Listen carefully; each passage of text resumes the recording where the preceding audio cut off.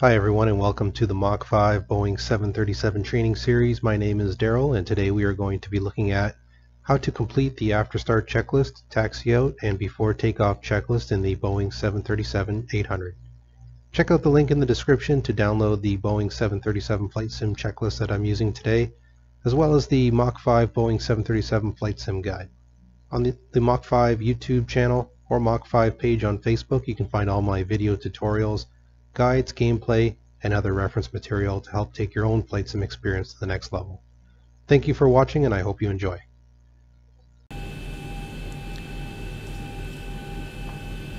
So now that our ramp crew is clear, we're going to do the after start checklist, and that is generators on, probe heat on, wing anti-ice off, engine anti-ice off, hydraulic panel set, packs auto, isolation valve auto, APU bleed off, APU off, flaps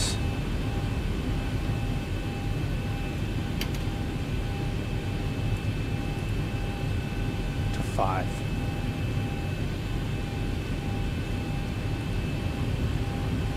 And recall is checked. The after start checklist is complete.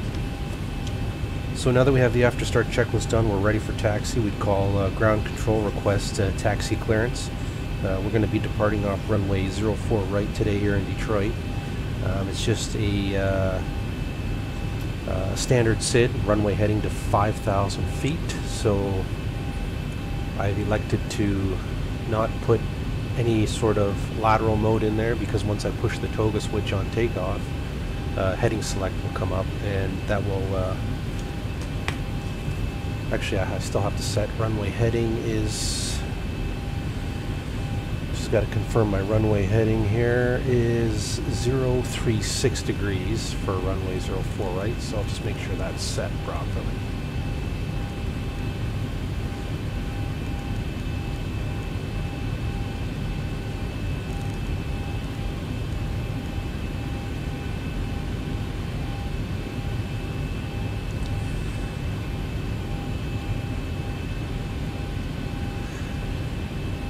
So we're basically all set to taxi. The thing about the Boeing 737 is there is a tiller here on the left. I have that mapped to my my control stick twist motion, and there's the rudder pedals down here. I have that mapped to my rudder pedals, and the toe brakes as well. So basically the rudder pedals will give you 7 degrees of turn angle left and right, and the tiller will give you 70 degrees turn angle left and right. So on straightaways you can use your rudder, and once, if you need to make any sharp turns, use the tiller. And once we are clear to taxi, I will, as far as external lights go, I'll put my taxi light on when it's time to taxi, and I'll release the brakes. By depressing the toe pedals, the park brake will snap off automatically, and we can start taxi. I have to add some thrust here.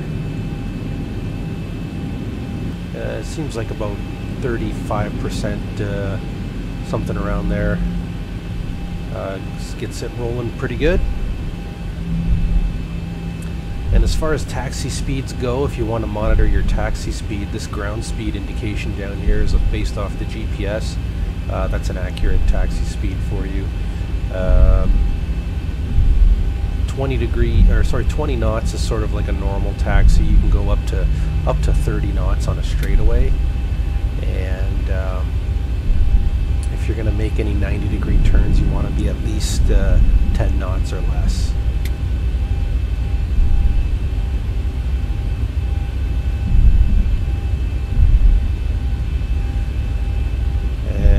I did the after start checklist and started taxiing. If you were in a if there were other aircraft around, I'm just on here by myself today. If there was other aircraft around, I might complete the before takeoff checklist also right away after pushback, right after I complete the after start checklist. And that way I'm not, because it's kind of difficult to do while you're taxiing, you know, being a single player game. If you're in on here on your own, like I am today, you can also complete the before takeoff checklist holding short of the runway, and that's what I'm going to do.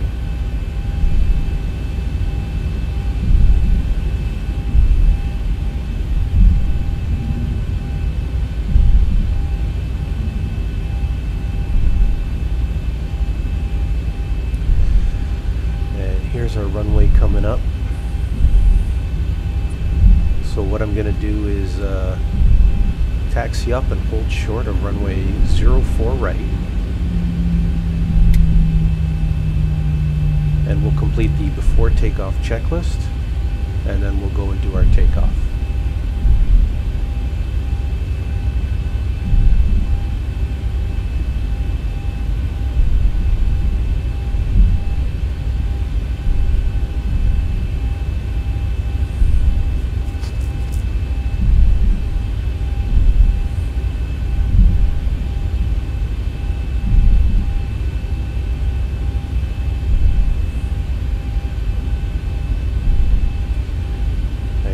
There's the hold short line for 04 right. So we'll stop the aircraft here, set the park brake, and my before takeoff checklist.